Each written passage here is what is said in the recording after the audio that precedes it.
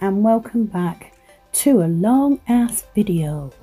Okay, this was a ball ache to film this today, so I need to say this first hand, this is my right hand, so I'm working left-handed. So I'm taking the design off. The black nails, 3 of the nails are going to stay black, so I'm just infilling and rebalancing obviously, and the other 2 I am changing out for nude.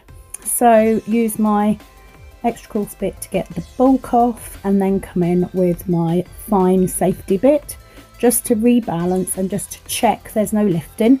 There wasn't. Nearly 4 weeks. I was really pleased, so I've left Rachel a really good review because I've never gone that long with nails on. So didn't show all of these because it was just far too long, but just want to show you how thin you can get these nails back to using an e-file. Very thin. So I then reshape. So I start doing my little finger, and as I am reshaping, I catch my ring finger and that happens. Bugger it. So got to put a form on. Anyway, I carried on. So pushing back the cuticles, I come in with my skittle bit as usual. I don't show this on all of the nails because it's just far too long, and I wanted to concentrate on the nail art. So I'm doing 3D on one hand and my attempt at one stroke on the other. I say attempt, it's not something I've done a lot of. I am very much practicing, but I wanted to do Remembrance Day nails. I did a set last year, so I wanted to repeat that this year. Yeah, I go out of shot quite a bit, so I've saved all the bits that I can and cut it down as much as I can just to get everything in, really. Look how well this skittle bit lifts that cuticle. It's just beautiful. It might look quite harsh, it's not. I did use cuticle nippers, although mine need replacing. But as you know, I'm trying to wait for the Navy Pro Tools ones, and I don't really use cuticle nippers on anyone else. I don't mind on myself. If I cut myself, it's fine. So yeah, 3 are quite basic infills. So using the CJP hollow form. This is the salon length ones, although they are still very long. I do have extreme length ones. At some point I'm going to do myself a banging set of nails. I haven't had a really long set on this year, so looking forward to that. So that first bead of clear acrylic goes on at that free edge, and then I push it up and blend it back. I did do this a little bit on the thick side, so I did file it before I put design on top. On these 2 fingers I'm doing nude, so I'm using Black Magic from CJP, Crystal Glass obviously, Perfect Peach, which is a nightmare colour to work with, or well, it's not a nightmare, I struggle with it. I know a lot of other techs do too. It's just highly pigmented, but it's a beautiful nude, so I left that in because I want to show you that actually once you filed it, it looks beautiful. So bear in mind I am doing all this hand with my left hand, so I'm just pinching the form there a little bit. I don't know where I've put my pinching tool, so I'm just pinching the form a bit just to make sure it's as narrow as I can get it. Now you will see that I've got my product on my right hand side. I move it in a minute. I was trying to pick up my bead with my right hand and switching. There you go, I've switched it over. Yeah, I can't do that.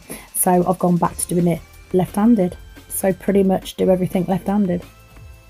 So I'm just infilling those nails. I don't show all the infilling obviously, just a little clear layer as normal. So taking that form off, quick tug underneath and it's off.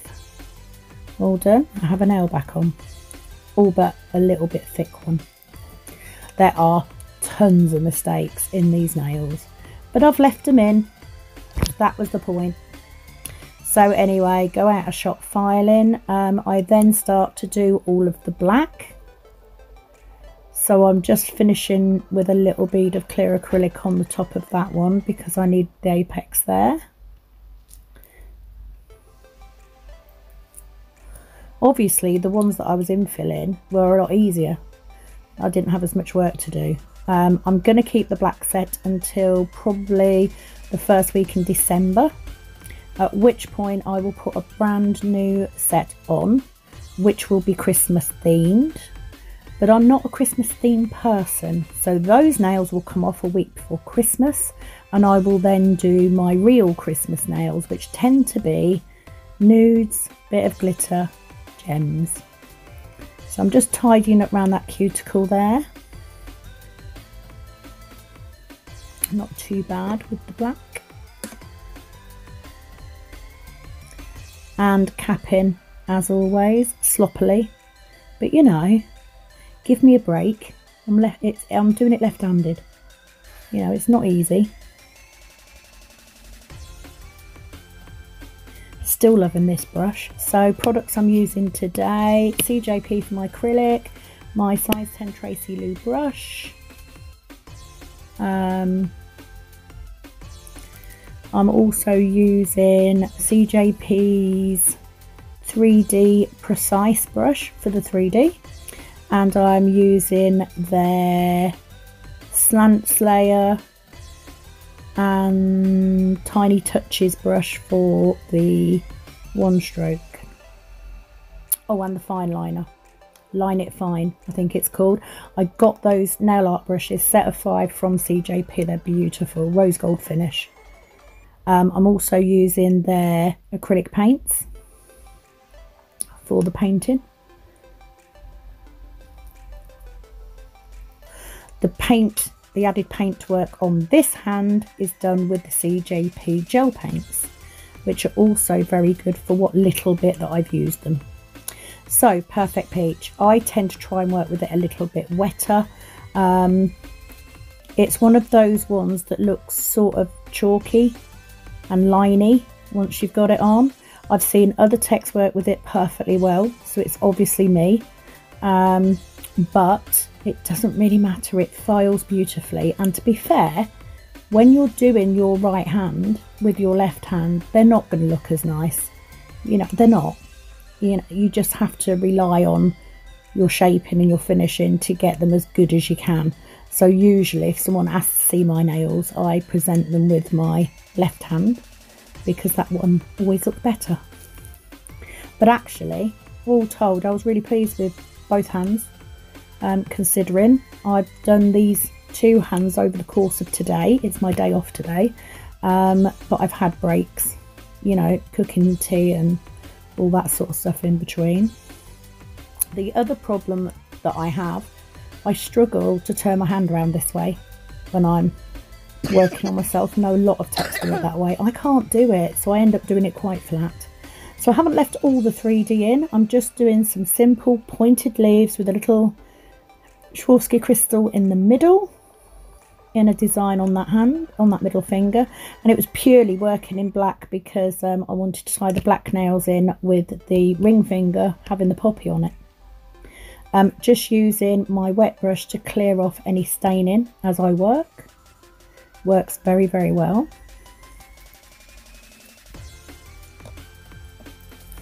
You'll see me pick up a couple of beads and then discard them. Probably because they're either not big enough or they're too small. So yeah, you've got to make sure your bead. Working with 3D, you need to work dry.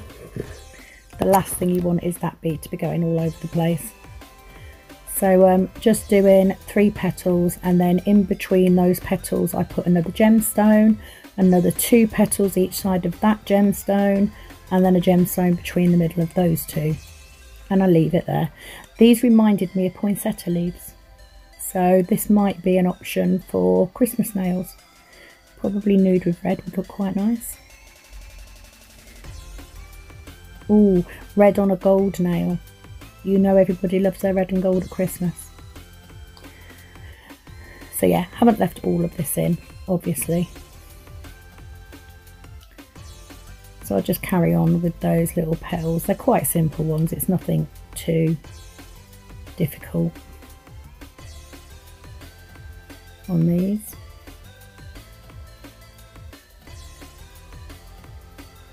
This video is sped up, I had to because it's so long.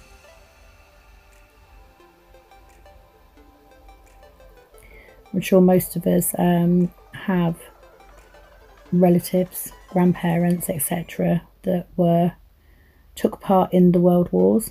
So for me, I do like to have my poppy nails. So there's the ring finger the middle finger, sorry, finished. So now for the poppy, very simple. Get that acrylic on there, nice and dry. Press it out into a D shape, and then belly of the brush with the point in the middle, and just press it out to each side. And you want those indentations in there. That's what gives it the definition. Again, my 3D is not the best, especially when I'm working left-handed.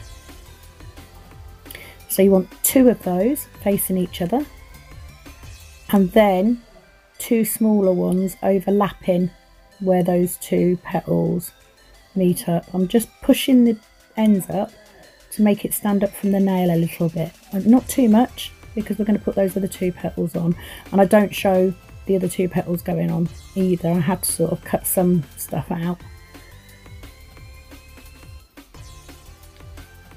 Feel cold? Anybody else suffering? But you know, busy day tomorrow. I have one of my favourite clients in tomorrow.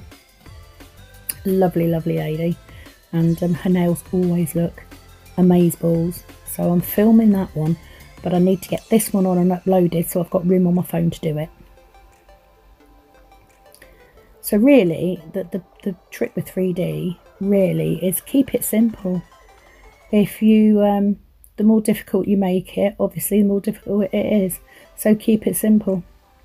So the first of those, that middle 2 petals goes on.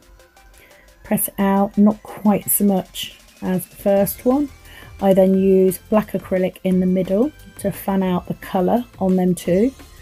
I then use caviar beads to give the definition of the middle of the poppy. And then when I come in with my paints, there you go, just finished poppy. When I come in with my paints, I also outline some of the edges on that poppy and the middle of the bottom 2 flowers as well, just to give a little bit of shadow there. That's me just putting the caviar beads on. I do cap these with clear acrylic.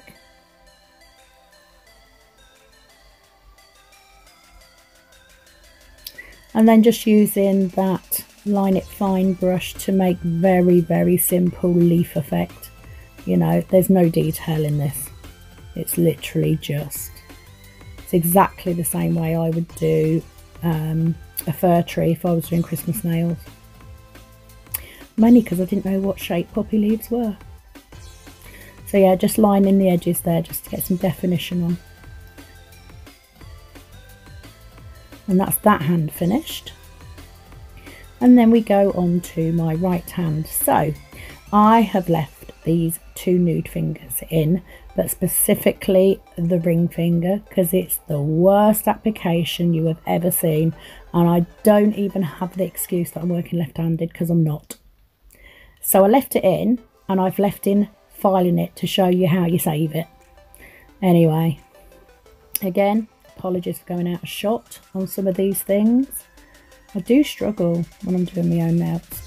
I don't struggle doing my own nails, I struggle doing my own nails and filming it at the same time. So you probably won't see this very often, because it's not easy. See, just go out of shot. So I'm working slightly wetter with Perfect Peach and just building that colour up.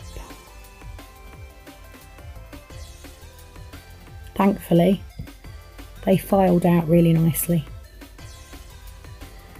Did the nude first on this hand, mainly because I was also doing stuff in between. I was houseworking and hoping that I didn't break another tip.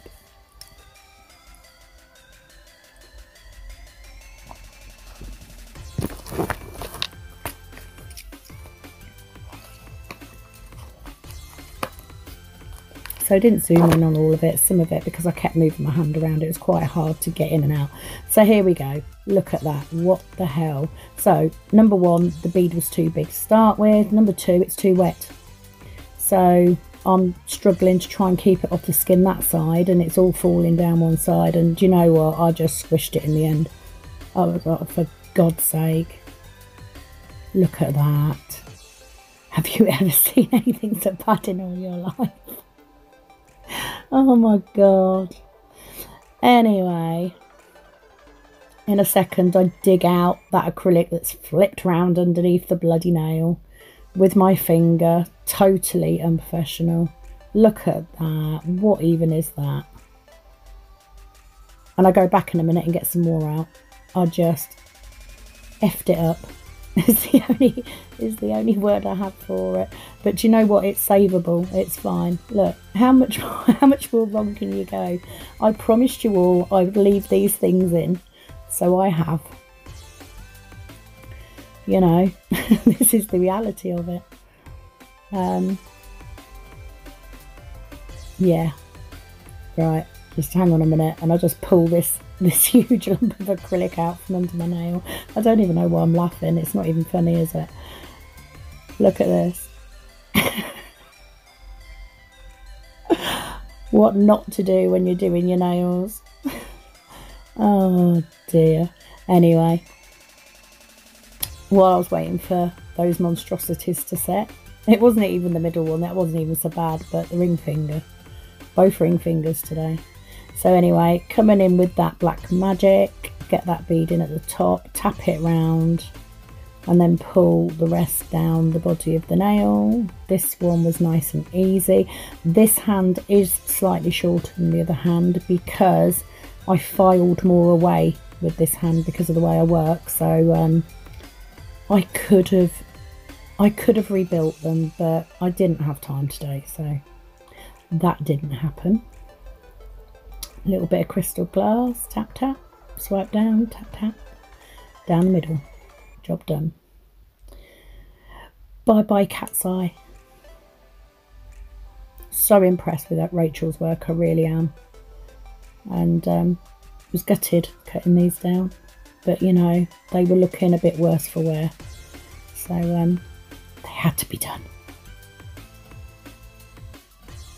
So yeah, black acrylic on your skin, it does stain, so you know, try to avoid it. I do get it on my skin, on my little finger, but we all know if you get acrylic on the skin you've got more chance of lifting, so you know, it's my cross to bear. So clear cap on, get them sides, swipe it down, nice and easy. So here we go, I'll make a right balls up of this, and it's purely because when I'm doing my own nails I have my hand quite flat, and I know it's easier and you should have it more tilted down, but I just really struggle to do it that way. So here's me getting that acrylic off the skin, and then what happens is the point of my brush digs into that edge and takes it off, so I have to put a bit more on there to fill that gap in, because if I leave that it'll piss me off forevermore. So yeah, I go back in, try and rectify it, but yeah, a little bit of staining. To be honest, you couldn't really notice it once I took me, once I filed them and top coated, etc. So just get that on there. I sometimes find that if I do a couple of beads and it looks a little bit, you know, streaky, if you just put a thin bead, thin wet bead over the top, it just evens it out. That's me just trying to make sure I haven't got it on my skin.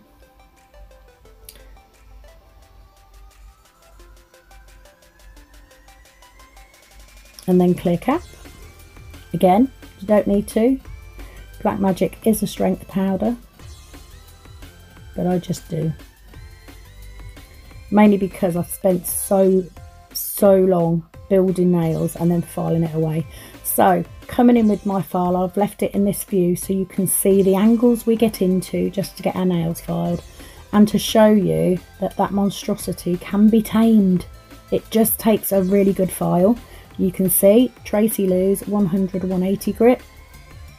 I like a double-sided file. I prefer that than having 2 or 3 different files. So I tend to have 2 on the go.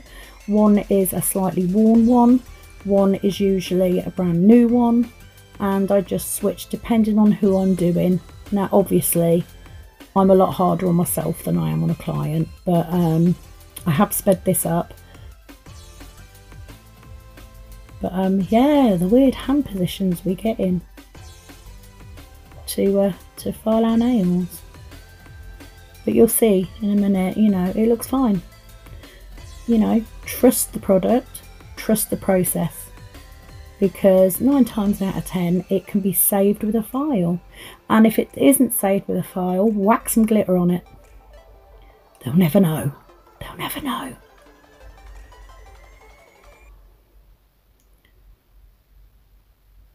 So yeah, just left this whole bit in.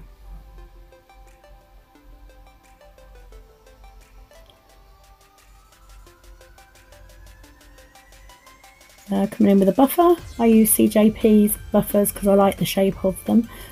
With me having arthritis in that little finger and ring finger, I find this easier to hold. So Onestroke, if you don't know what Onestroke is, it is a type of nail art where, or type of painting where you pick up 2 or more colours on your brush and build your design at the same time. I am not an expert, far from it. This is very, very new for me. I did a couple of attempts last year and I've picked it up now, but trying to practice it while I'm working and everything, so I haven't actually done this on a client yet, but wanted to have a go at a poppy because they're quite simple flowers, so I figured they'd be simple Onestroke ones.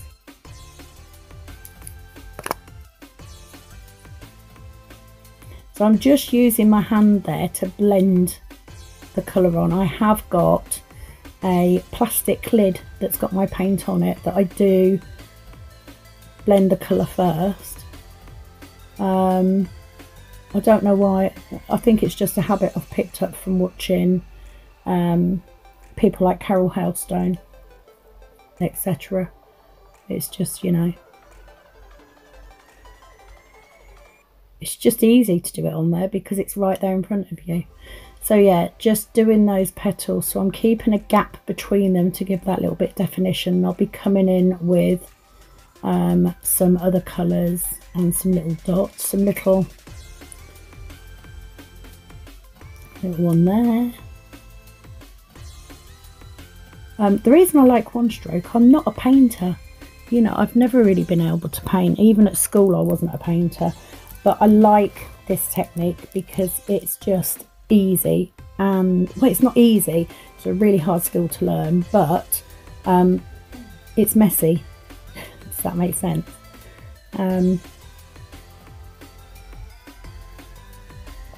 Because you're doing flowers and stuff like that, they don't have to be perfect, and it still gives a really, really nice effect, so that's why I like it. So yeah, just trying to figure out which angle I'm coming in. It's not easy doing it on yourself. Trying to remember which way round the brush is. So there you go, just filling. Really like that one. That one went really well. Once I've got my flowers in, I do go over the petals twice on this. When you get really good at it, you can do this in literally one stroke, which is why it's called, it's not called one stroke because you just do one stroke. It's called one stroke because you have 2 colours in one go, and you very often dab it round. But as you get better, you are able to do it with one pass, which makes it a lot quicker. But actually, this didn't take as long as I thought it was going to, so that was a bit of a bonus. Then coming in with, I'm rubbish at doing leaves at the minute, so I'm just winging it on here, but green and yellow. And I also have some yellow. I'm going to be putting some yellow in the middle of those poppies, and I'm also going to be adding some little dots of gold. I also add in some gold lines into the background as well. I'm rubbish at doing leaves. Haven't got that good yet. It'll come, it'll come. I just need lots of practice. I love the effect though. It's a beautiful nail art form. So I do go out of shot when I'm doing the middles and stuff, so I do apologise. It's not unusual for me to have two hands different. To be fair, they are at least similar on this occasion. It's not unusual for me to have two hands with two completely different designs or even different shapes. I quite like stilettos. I love a stiletto. They're very easy to work with for me because I do waxing as well. So I find them very simple to use. But I do like my ballerina and my tapered square. So yeah, just add in some little dots into the middle of those poppies. The thing with one stroke is you can get a lot more detail in than you can with 3D. So, and really, you know, the two combined is something that I think that I'd enjoy doing. So there we go. So once I have done with that, I top coat those nails. I give them a little while just to dry before I top coat, float the top coat over, and I am done. So thank you so much for watching. If you are a new subscriber, welcome. Please do give me a thumbs up. Please do leave your comments and any requests for things you'd like to see. And I will try and get that stuff up as soon as I can. Really appreciate everybody coming on board, and I will be back very soon with another video, hopefully from tomorrow with the lovely cat, because she always has beautiful nails. So I will see you all again very soon. Ta-ta for now.